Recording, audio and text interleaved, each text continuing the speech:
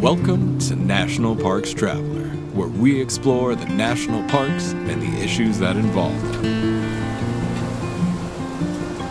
Hi, this is Kurt Repenchek, your host at National Parks Traveler. We were able to share some great news last week regarding national parks and protected areas. Topping the list of great news was the story from Yellowstone National Park, where tens of millions of dollars will be invested in upgrading housing for park employees. It's housing that is sorely needed. We also provided an overview of the things to think about when you motor your RV into a national park. And we broke the story about how Interior Secretary David Bernhardt created a $165,000 a year job for P. Daniel Smith, a former deputy director of the National Park Service. The job, by the way, just happens to be in Smith's hometown in North Carolina. You can find those and other stories about national parks and protected areas at nationalparkstraveler.org. In recent years, there has been a movement of sorts to rebrand units of the national park system as national parks, a movement motivated in large part by the economic boost such a redesignation is hoped to have for the local community. Well, in New Mexico, there's a group that's opposed to turning Bandelier National Monument into Bandelier National Park and Preserve. In a moment, we'll discuss that issue with Tom Ribe, Executive Director of Caldera Action, a nonprofit advocacy group in New Mexico. But first, we're continuing our series on how the health of the Colorado River impacts Canyonlands National Park and Glen Canyon National Recreation Area in Utah. To get a better understanding of the river economics in play, I reached out to Megan Lawson, an economist with Headwaters Economics. Our conversation is coming up next. Finally, if you didn't get a chance to read Renee Agredano's story on negotiating national parks in your RV, sit back and listen to it a little later in the podcast.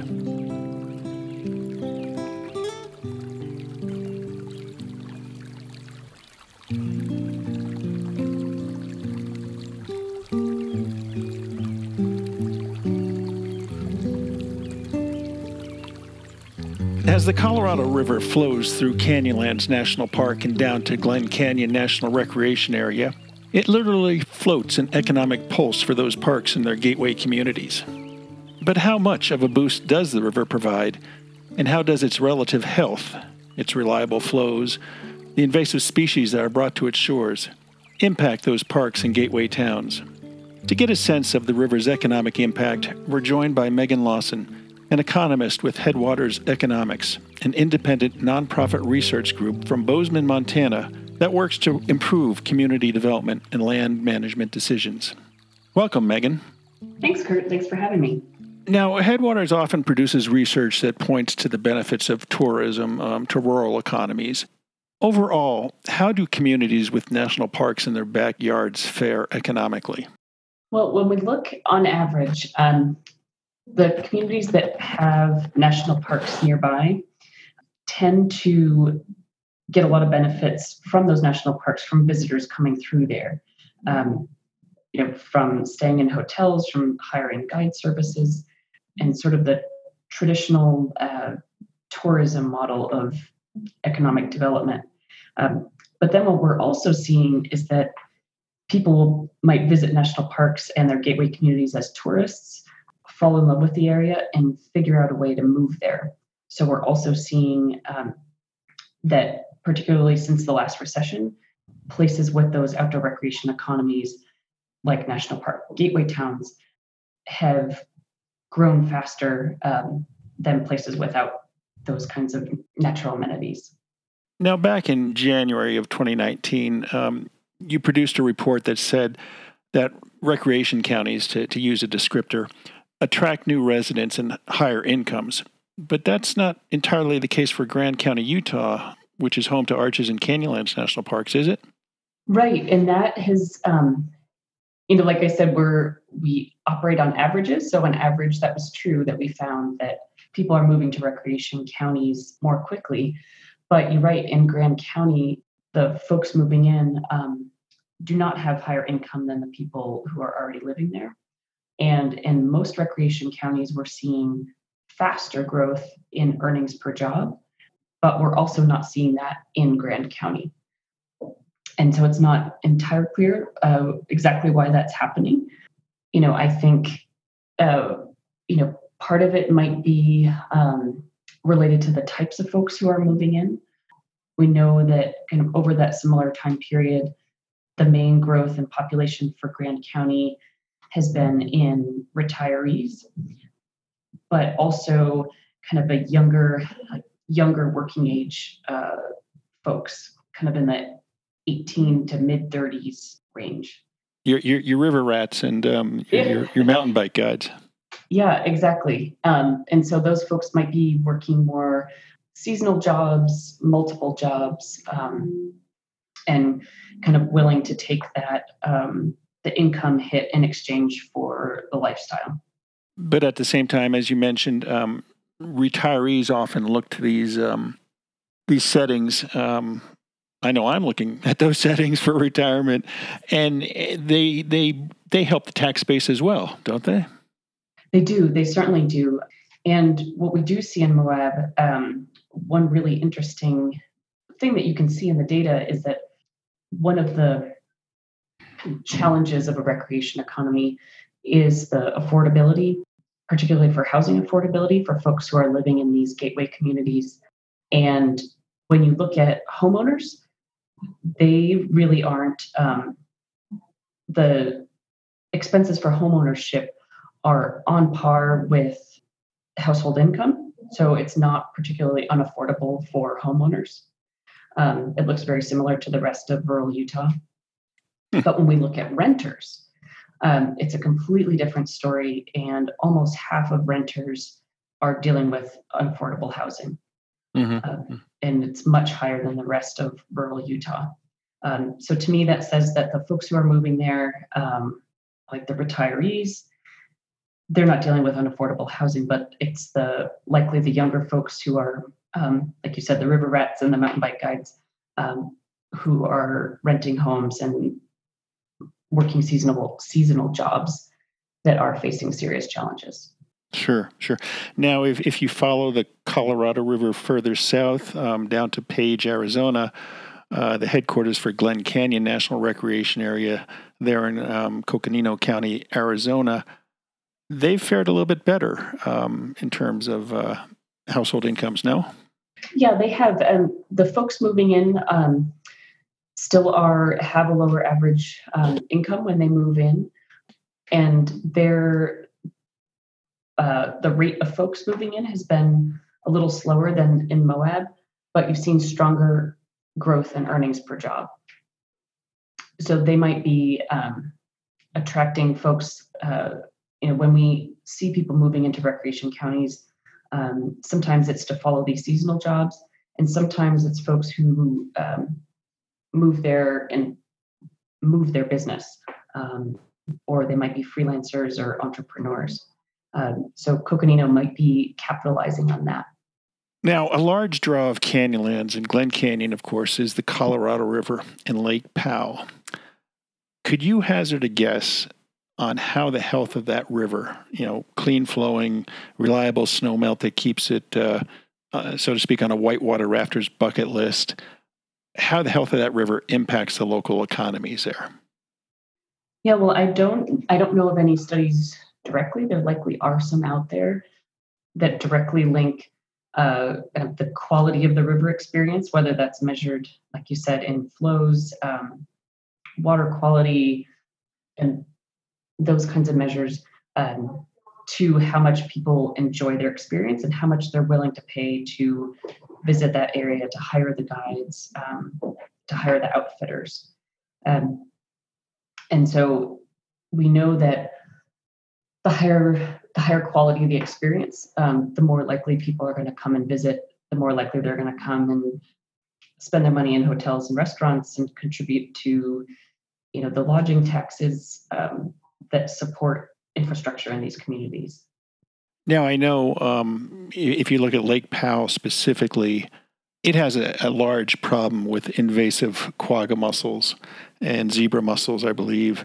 And in recent years with the drought, the level of the reservoir there has fallen and exposed these bathtub rings, if you will, on the surrounding red rock, and really exposed a lot of the quagga mussels, and there's been a lot of mussel shells on the beaches where houseboaters or jet skiers or even kayakers would go to take a break from being out on the water. And I've been told from Park Service personnel that, or from state of Utah personnel, that those large amounts of shells are really turning people off because it's rough on the feet. And I'm just wondering, again, negative impacts associated with climate change and invasive species there at Lake Powell, how great of a problem that could be down the road. Yeah, and that could be significant because we do have such a kind of a footloose recreation economy. And just in terms of people will follow the high quality resources. And so if they're discouraged by, the aesthetics of the bathtub rings or discomfort of walking on mussel shells, then folks are going to move to a different place that doesn't have those things and has those amenities that they're looking for. So it could be a significant impact on those local houseboat rentals and jet ski rentals and those kinds of things. Yeah, no, and it is quite a problem at Lake Powell. The process of getting one's watercraft disinfected, if you will. I know in the past that they've had lines, I believe I was told, 3 or 4 hour waits to get your boat disinfected before and after you enter the reservoir. They've improved on that time lapse, but still it's something that some people might look at that and say, I'm not even going to bother because of the wait I have to go through to get disinfected, or because of the prospect of infecting my watercraft with quagga mussels. I know I've got sea kayaks and canoes, so I don't worry too much about that because they're easily removed. But somebody with an inboard-outboard engine, for instance, those mussels can really gum up the inner works. And so I think that'll be something to watch going forward, is how much of an impact that has on the watercraft recreation there at Lake Powell. Mm-hmm. Yeah, that would be a significant deterrent to people coming. And if there's a place that meets their needs and doesn't have those challenges and is still, a reasonable travel distance away, you'll really see recreation shifting around. And that's something, even just backing up a little more, just recreation in general with, we're anticipating a lot of impacts from climate change with people shifting, where they go ski and what seasons they ski and kind of what they do in the shoulder season. So we're not yet certain what that's going to look like, but we do know that there's going to be a big shift, both in terms of location and also in terms of timing of when people are recreating. Absolutely. I know that the Park Service has some concerns that with climate change, the seasons, the shoulder seasons are getting shorter, and the main season is getting longer. And so they're seeing more people showing up in some instances. And with the Colorado River, as flows decline, I've heard that towards the end of Cataract Canyon in Canyonlands National Park, that some rapids that had been buried, so to speak, by the construction of the Glen Canyon Dam, those rapids are starting to reappear, and apparently they're pretty gnarly rapids that would really attract the white water. And so, you might have more interest in running Cataract Canyon because of the reappearance of some of these rapids, and you've got potentially longer seasons that all has an impact on the natural resources and economically. I imagine on one hand you could have more demand for recreational services, and yet with an agency like the Park Service, which relies greatly on seasonal staff, they may not have the dollars to hire that seasonal staff to meet the longer seasons, and so you've got a managerial problem on that aspect. Yeah, exactly. There's a lot of and there's also the whole question of how much, gate revenues meet for folks coming into those national parks, if those are enough to meet the challenges of, like you said, staffing kind of out of season because their seasonal employees have exceeded, their annual maximum number of hours. Yeah, there's a lot of thorny issues that we're just starting to just starting to see. Yeah, definitely something to keep an eye out in the years ahead. We've been talking today with Megan Lawson, an economist with Headwaters Economics, an independent nonprofit research firm from Bozeman, Montana, that works to improve community development and land management decisions and has really focused a lot of its research on rural economies and economies around national parks and their gateway towns. Thanks so much for joining us today, Megan. Thanks for having me.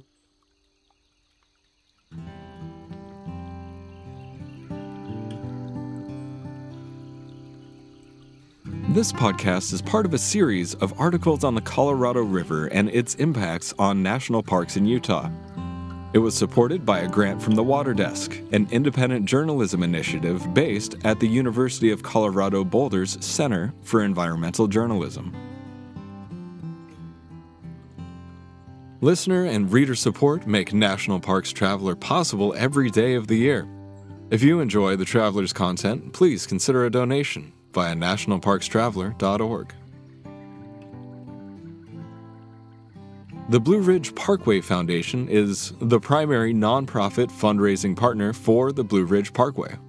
It is made up of people who have a deep love for this majestic road and want to ensure that its natural beauty and the experiences that it offers endure for generations to come. You can show your appreciation at brpfoundation.org. Acadia National Park is one of the 10 most popular national parks in the United States. It's also one of the smallest and most vulnerable. That's why Friends of Acadia exists.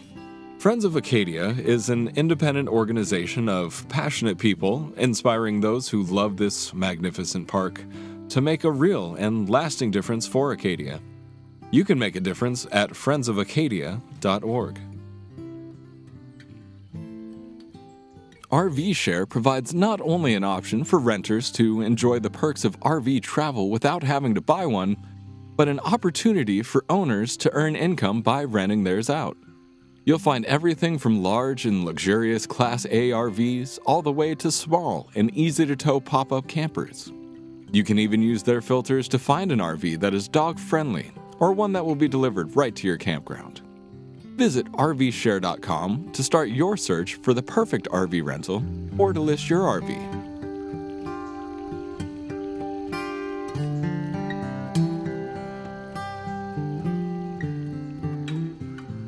There has been a movement in recent years to rebrand some units of the national park system. For instance, Pinnacles National Monument, White Sands National Monument, the Jefferson National Expansion Memorial, and Indiana Dunes National Lakeshore all have been redesignated as national parks in recent years. A similar effort has been voiced for New River Gorge National River. Is it a good idea? Is it solely being driven by the lure of dollars to a national park site?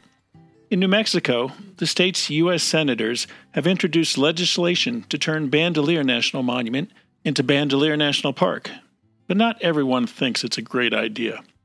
Among those opposed to the renaming is Caldera Action, a nonprofit group in New Mexico that is focused on protection, access, and education on National Park Service lands. To understand their opposition, Tom Ribe, the organization's executive director, joins us. Welcome to The Traveler, Tom. Thanks for having me. That's great. Now, update us on this effort, Tom. When did it begin, and when did the senators introduce the legislation to change the monument's designation? There has been an effort over the last 5 years or so by some in the hunting community to try and get hunting started in Bandelier National Monument. Right now, the monument is a roughly 34,000 acre park, and it has no hunting or trapping allowed anywhere in it. Yet there's been some pressure over the last few years to open the park up to hunting. And this is something that Senator Heinrich is interested in because he himself is a hunter and has a lot of ties to organizations that promote hunting. And he had floated the idea about 3-4 years ago of opening the entire monument up to hunting, and that didn't fly with a lot of people. I think a lot of people that were politically connected back during the Obama years especially.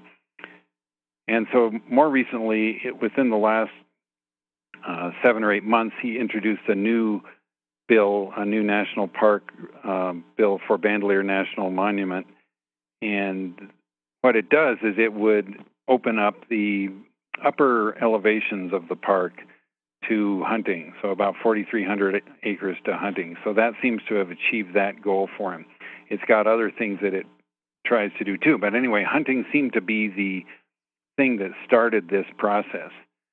Of course, there was unease among a lot of people because of the efforts by the Trump people to undo national monuments around the country. And of course, anybody who had a national monument that they loved started to get worried back in the early Trump years.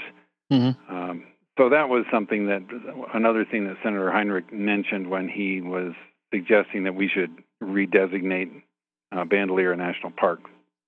What's the hunting? Is it mule deer, elk? Right. It's mostly elk. We have a big elk population. The deal is that Bandelier National Monument right now it adjoins and has a common boundary with the Valles Caldera National Preserve. Mm-hmm. The Valles Caldera National Preserve was a piece of private land that was purchased in 2000 for about 14 years. It was managed by a trust experiment that didn't work very well, and Senator Heinrich and Senator Udall successfully got it moved to the National Park Service as a national preserve back in 2015. Now, what happened with that was there was language in the Valles Caldera National Preserve bill that allowed hunting and trapping.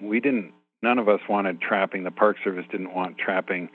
I don't know how that got in there, but in any case, the hunting language in the Valles Caldera National Preserve Act allows for hunting and trapping, and that was fine. We had worked very hard to get the Valles Caldera National Preserve into the national park system, and we had realized that hunting was a necessity in order to succeed in doing that.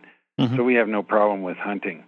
Now, the reason this is relevant is in the new Bandelier National Park legislation that was written by Senator Martin Heinrich, who really is a champion of public lands, I should say. He references the Valles Caldera National Preserve's hunting languages and moves it over into the Bandelier National Park bill. Mm-hmm. So that would be the operating hunting language for the very upper end of Bandelier National Monument. Now, this gets into the weeds here. What he would do is he would create a national preserve, a Bandelier National Preserve, over this 4,300 acres in the upper elevations of the park. So that's the place that he wants to open up to hunting using the language from the Valles Caldera National Preserve organic legislation. So that's where we are, and that would allow for trapping and hunting.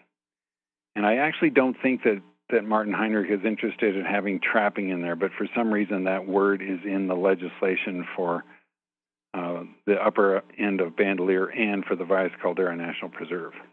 Yeah.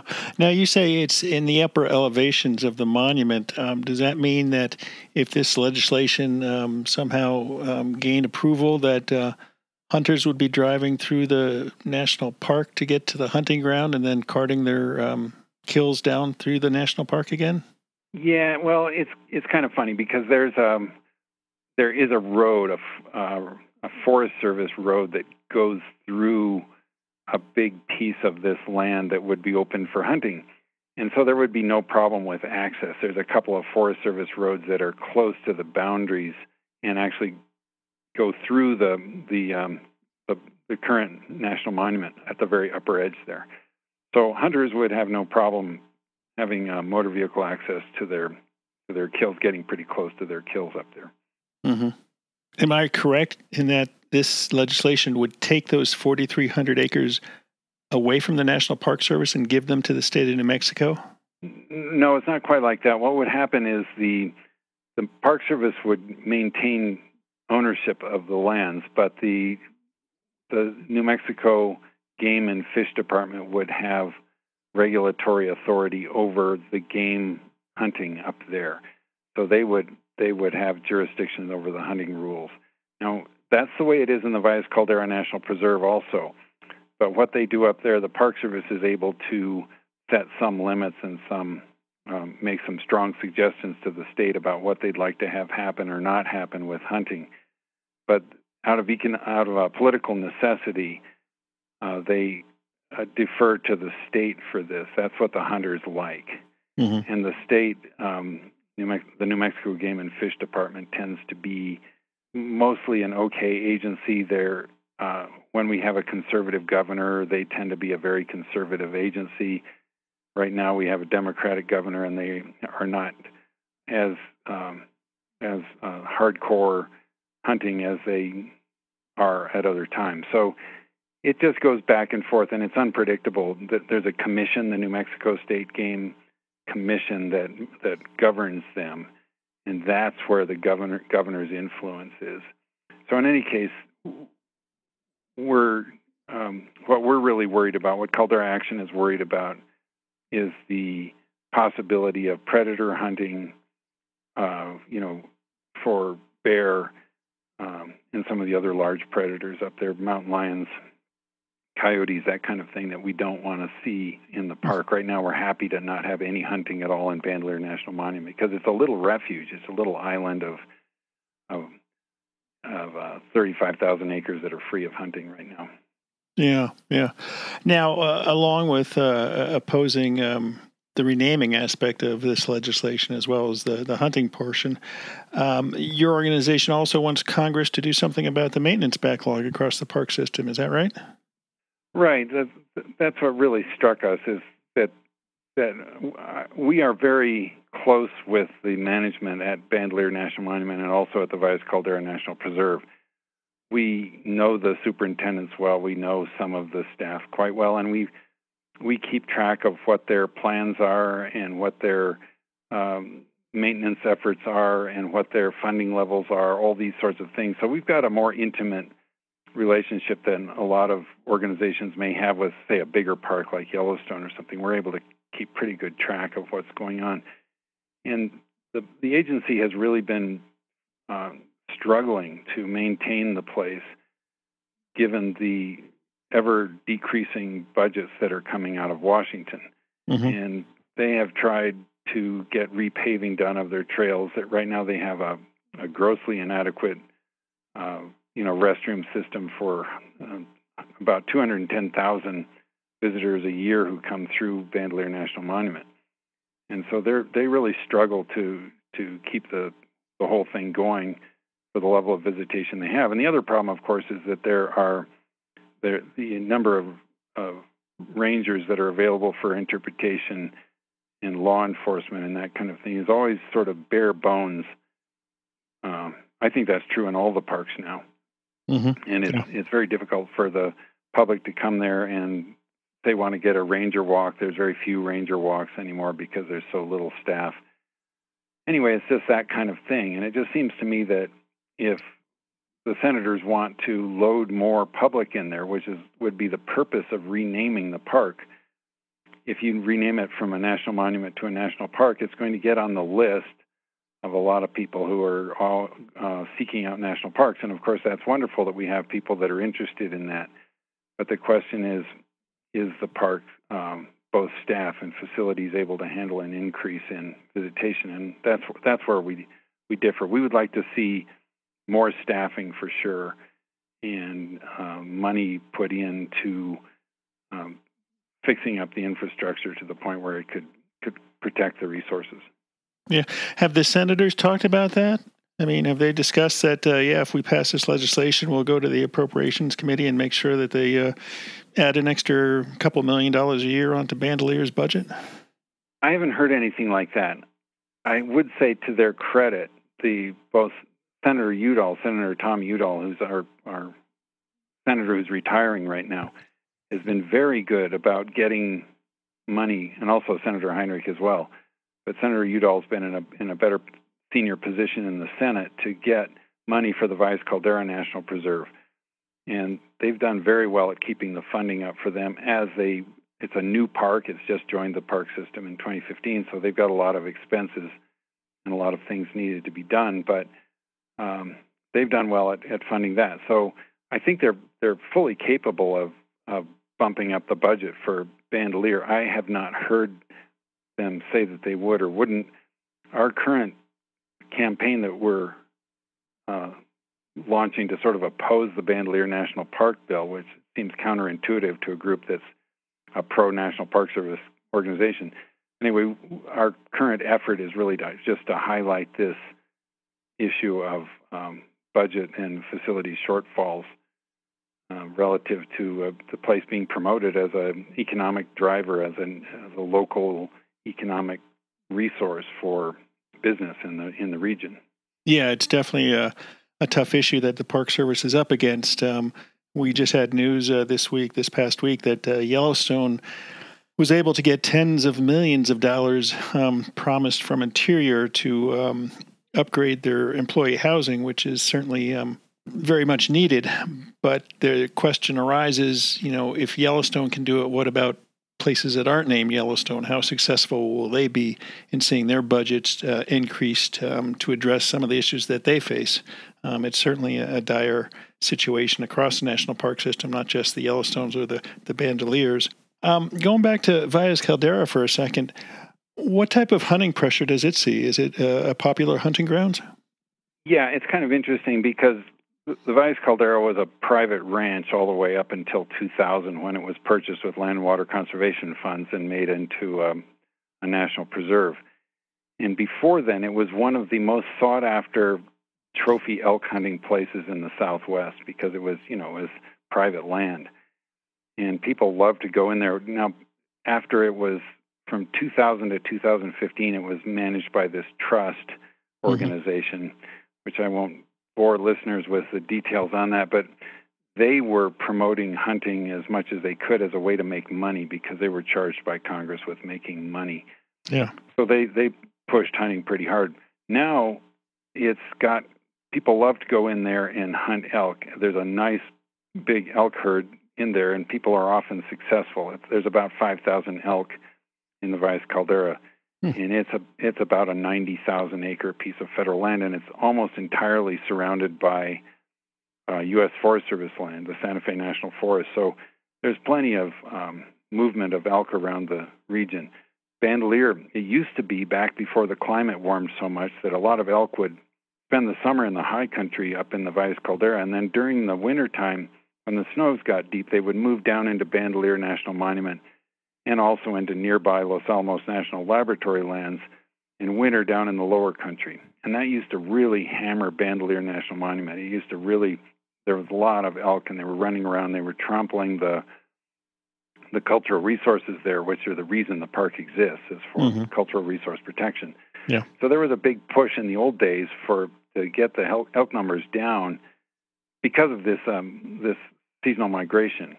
And that's really stopped now. We're seeing the elk stay up in the high country pretty much year-round now because of the fact that the snow levels are much lower than they used to be. Mm-hmm. Now, the other day, your organization sent the senators a letter asking them to basically stop what they're doing. Have you had any response from them? Are they willing to discuss the issues with you and possibly revise their legislation? I haven't heard from them since our letter went out, and I know that the press release that we put out with the letter got picked up by the Associated Press, and so they spread things around pretty well. And I haven't heard back from the senators yet. I don't know if they're going to call me up and say, "Well, let's negotiate." I don't have any illusion that our little tiny organization has got a whole lot of clout. But I thought I would raise the issues this way and get the conversation started about these things.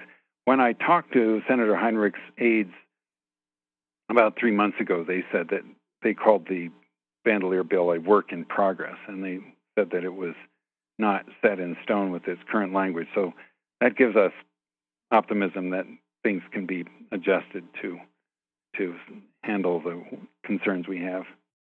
It's such a funny thing because they're really just trying to open up a little bit of the monument to hunting, and that's not as simple as if they were trying to open up the whole thing to hunting. Yeah. But it's enough to, what was weird is way back when the Valles Caldera area, the Bach was the Baca Ranch. Right. There was this big chunk of it that came over the rim of the Caldera and came down into what's now Upper Bandelier. And that piece of land was purchased by the federal government back in 1977, and that piece was added onto Bandelier National Monument. So this is the upper elevations. We're talking about 8 to 11,000 foot elevation levels. And so that's the piece that we're talking about here. It's what we always called the new acquisition. So this is the piece up there that they want to put the hunting in, is that little piece that was it used to be part of the Baca Ranch long ago. But anyway, it's got this strange history. And the other thing that's interesting about Bandelier is, when Edgar Lee Hewitt was pushing for the Antiquities Act back at the turn of the century, he was really concerned about Bandelier, what's now Bandelier land particularly, and Chaco Canyon, because those were the two places that he was watching get plundered by all these pot hunters. And a lot of them were museums and people from the east who were just coming out and taking pots digging the ruins up and taking pots and whatever else they could find, probably some skeletons and things like that. Mm-hmm. So he pushed for the passage of the Antiquities Act, and apparently he helped write it. And he spent a tremendous amount of time in Bandelier, and he mapped Bandelier. He didn't excavate there. He excavated over at Pouillet Cliffs, which is north of Bandelier. But it was really, people need to understand that the impetus for the Antiquities Act really was Bandelier and Chaco Canyon. I mean, there were other things around the country that fed into this also. Yeah. But that's part of why we like to have it stay a national monument, just because it's got this very serious historic place in the formation of the Antiquities Act. Would the legislation rename it as a park and preserve? I mean, that's what they normally do when they allow hunting. Yes, it would be a park and preserve like they did at Great Sand Dunes, where you've got the land that's open to hunting is called a preserve, and the land that's not is called the national park. So that's good. The NPCA people are worried that we're setting a bad precedent here, where we could be decommissioning parts of national parks and allowing other things to go on in them, in this case hunting, and they're worried about that precedent. NPCA is not going to oppose this legislation. They're saying they're expressing concerns and worries about it, but they're not going to oppose it. Why not? Oh, I think they're worried about offending Senator Heinrich. Yeah. And I think, it's just like a relationship. It's like a marriage. If you're going to be working with somebody closely, then you need to be able to say, hey, no, this isn't good. Let's not do this. Let's try again. I know they're concerned about the New River Gorge proposal, because that also carries the preserve aspect of it to allow for hunting. Yeah, Senator Heinrich is a hardcore hunter. He really is. I know him pretty well. I've spent quite a bit of time with him, and he is really a hunter. And he's not the bad kind of hunter that wants to go out and get trophies and hunt rare animals and that kind of thing. He's very aware of wildlife and all kinds of wildlife, all the way down to things like pikas. But nevertheless, he's really a hunter, and he really sees the world through that lens. And I think he's got a lot of really good friends who are hunters also. And I don't know why they've been wanting to get into Bandelier to hunt. Like in the old days, it used to be to try and get that impact of the elk in the wintertime down. But I just don't know. I don't understand the obsession. It's a very small piece of land, and it's really not worth all this. Yeah, well, we'll be watching this, and please keep us informed. We've been talking with Tom Ribe, the executive director of Caldera Action, about a legislative effort by New Mexico's 2 U.S. senators to rename Bandelier National Monument as Bandelier National Park, in large part to allow hunting in the National Monument grounds. Tom, thanks so much for joining us. Yeah, I appreciate it very much. Thanks for your work.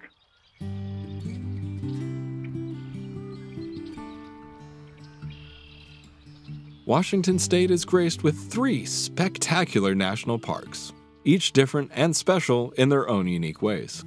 As the official nonprofit partner and the only philanthropic organization dedicated exclusively to supporting these parks through charitable contributions, Washington's National Park Fund has a mission to deepen the public's love for, understanding of, and experiences in Mount Rainier, North Cascades, and Olympic National Parks. Share your passion for these parks at WNPF.org. The Grand Teton National Park Foundation is a private, nonprofit organization that supports projects that protect and enhance Grand Teton National Park's cultural, historic, and natural resources. By funding initiatives that go beyond what the National Park Service could accomplish on its own, Foundation donors improve the visitor experience and provide benefits to the National Park System for decades to come. See their successes at gtnpf.org. Dry Tortugas National Park, 70 miles off the Florida Keys, just very well might be the most difficult park to reach in the lower 48. But when you arrive, you're surrounded by crystalline waters for snorkeling, scuba diving, fishing, and kayaking. There are sunken wrecks to explore, coral reefs swarming with colorful marine life, and history in the brick walls of a Civil War-era fort. The Yankee Freedom 3, departing from Key West, can get you there in a little more than 2 hours. Visit them at drytortugas.com. The North Cascades Institute has a large portfolio. It's an environmental learning center, a training center, a conference center, and a leadership center, all set in the splendor of the North Cascades National Park Complex. Learn more at ncascades.org.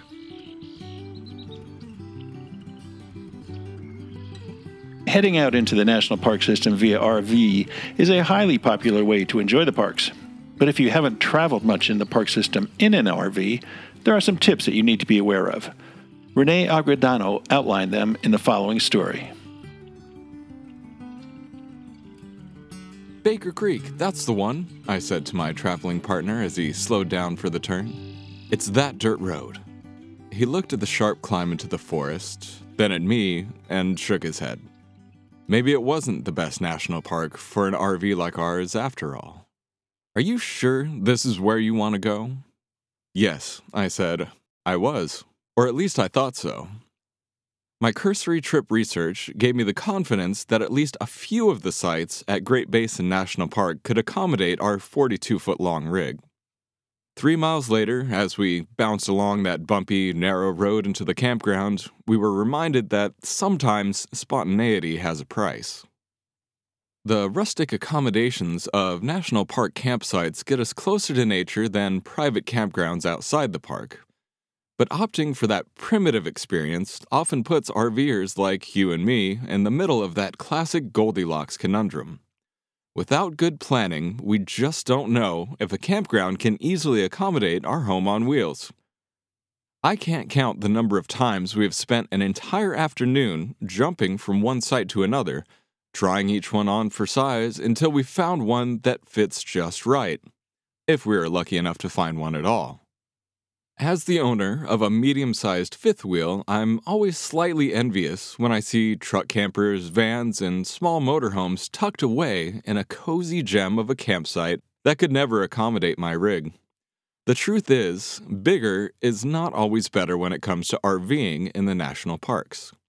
The smaller your rig, the more campsite choices you have, including some amazing backcountry campsites where large rigs would never tread. It's often said that the best RV type for national parks is a unit that's 30 feet long or less, including the tow or towed vehicle. I agree, since the short, narrow parking aprons in most national park campgrounds make navigation difficult in anything bigger. That's not to say your 40-foot motorhome won't ever be able to camp in national parks, it just means that you'll need to work harder to find a great campsite. If you're one of America's 9 million RV owners and have your heart set on a national park experience, prepare to reserve a spot as far in advance as possible at recreation.gov. Wherever you roam in the park system, the RV-friendly spots are always the first to go.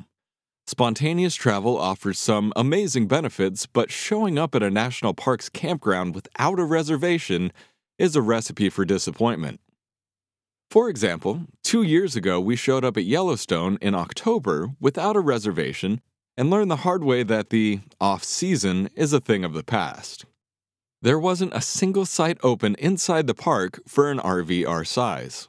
Compared to most RVs, ours is pretty small. The fifth wheel itself is only 27 feet long, but when hitched to our pickup truck, it's a 42-foot-long rolling home that sometimes makes campsite parking a crazy experiment in communication, patience, and skill. Many owners of RVs larger than ours are successful at squeezing into the pint-sized campsites at national parks, but we prefer to avoid being the afternoon entertainment when we land somewhere. From Joshua Tree to Black Canyon of the Gunnison and beyond, we've learned that planning pays off for a national park RV camping, and it's easier now that we know the answer to these questions. Will the campground accommodate my needs? If your RV is self-contained with holding tanks, toilet facilities, and perhaps solar electric power, you can go just about anywhere.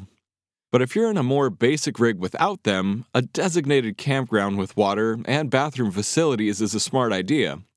If you rely on generator power, you'll need a campground that allows their use. Not all do in the park system, so always verify that the one you want to visit has generator hours and other creature comforts you want. What is the length of my RV? Don't rely on the RV manufacturer's sticker to tell you the length of your rig. That number usually only factors in the interior length dimension of the RV instead of the exterior measurement from front to back bumper. Your tow vehicle, or towed car, adds additional length that impacts where you can camp. To find out your actual length, get your RV measured. You want to know the total number of feet for your RV and secondary vehicle, if any. If you don't know the length of your rig when you're rolling down the highway, now's the time to grab a surveyor's tape measure and figure it out. Measure from the front bumper of the first vehicle to the back bumper of the second one. If you have bicycles or a cargo box hitched to the rear, add those in too. Also, measure the height from the highest point on your roof and total width with the slides extended, if applicable. Many campsites have thick tree canopies with limited clearance for tall vehicles, and some national park campground websites will let you know if they do. What is the maximum RV length for the campsite I want? You'll see that number for every campsite on recreation.gov, and it only refers to the vehicle being parked at the site. To accommodate for turning radius and parking technicalities of various RV styles, many back-end sites will have different length restrictions for trucks, vans, and motorhomes and towables. A towable is typically allowed 5 fewer feet parking space in a campsite than a motorhome to account for turning radius. If you see that a site has a 35-foot maximum length for a motorhome, the longest fifth wheel it can easily accommodate will probably be 30 feet long. Also, you may or may not be able to fit a second vehicle on the parking apron. Before reserving a spot, call the park to get a better idea of the campground's ease of use for an RV like yours. Do parking hazards exist? Even when site dimensions look acceptable, natural obstacles may prevent you from getting into the spot. If there's any question about getting into a site before you book online, look carefully at recreation.gov photos or download a Google Earth map to confirm that you can fit your vehicle and your RV into that space without scraping a tree or a boulder. If you're already at the campground, observe and note if the rig's back end will hang over the parking apron or smash into neighboring landscaping. Many RVers squeeze into a site that's technically too short for their RV by hanging the rear end off the parking apron. If you're tempted to try it, be aware that staff may or may not look the other way. In the RV community, many people will say that a small RV is best for one location, while a vocal contingent of supersized RV owners will say they don't have a problem accessing the same spot. As with many things, the truth lies somewhere in the middle. In addition to great scenery, our trip to the Baker Creek Campground also had a learning experience in store. We survived the dirt road getting there, but our hopes for a great site disappeared when we discovered that the biggest campsites were already taken. The deeper we drove into the campground, the more frustrated we grew after seeing that most sites were just too short for our rig. Finally, we found a spot constructed along an awkwardly curved parking apron, but it had tall trees on either side that warned of disastrous consequences for any RVer dumb enough to park there. With no options left, we were the next victims and quickly acquired a deep pinstripe scratch for a souvenir. Today, it's a constant reminder to do more homework before RVing into any national park. This article was made possible by RVshare.com. That's our show for this week. We hope you enjoyed it.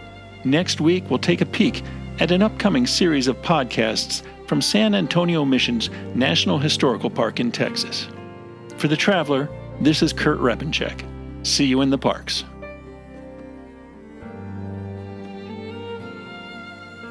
The composers and musicians at Orange Tree Productions have created a unique collection known as the National Park Series that has grown to include more than 30 CD titles. Composed against the backdrop of a park's sounds of nature, these musical scores will connect you with these beautiful places and take you there, at least in your mind.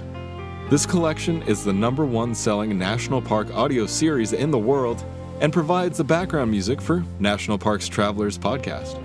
Visit them at orangetreeproductions.com. National Parks Traveler is a 501c3 nonprofit media organization that provides daily editorial coverage of national parks and protected areas. Traveler's coverage is made possible by reader and listener donations. Visit us at nationalparkstraveler.org.